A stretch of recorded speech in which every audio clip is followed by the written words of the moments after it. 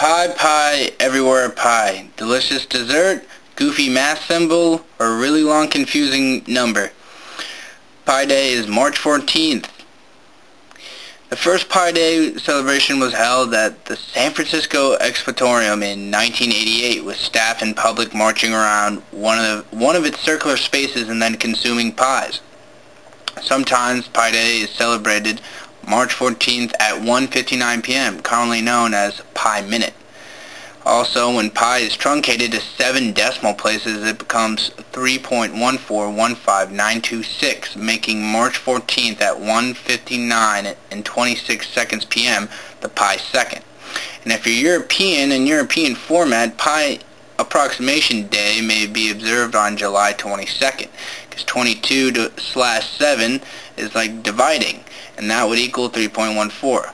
Also, Albert Einstein, his birthday is born on March 14th, 1878. Also a Pi Day recipient, just like Miss Ford. But pi is all about the circles. Circles like the moon, the sun, and even Charlie Brown. But seriously, let's get back to the circles.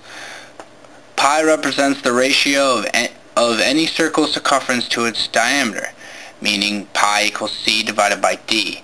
Alternatively, pi can be also defined as the ratio of a circle's area to the area of a square whose side is equal to the radius, meaning pi equals a divided by r squared.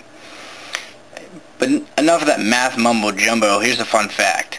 On March 14, 2004, Daniel Tammet recited from memory 22,514 decimals of pi.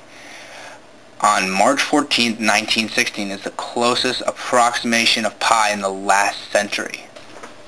Pi, pi, or pi. Don't think hard about how to celebrate your Pi Day.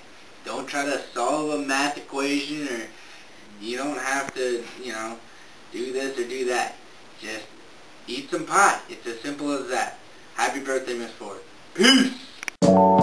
Since you ain't always here, I even wrote the song, and all of time we shared. And if you can't say love will prevail, and even love will overcome, and all of evil will fail. And if you can't say love since you ain't always here, I even wrote the song, and all of time we shared. And if you can't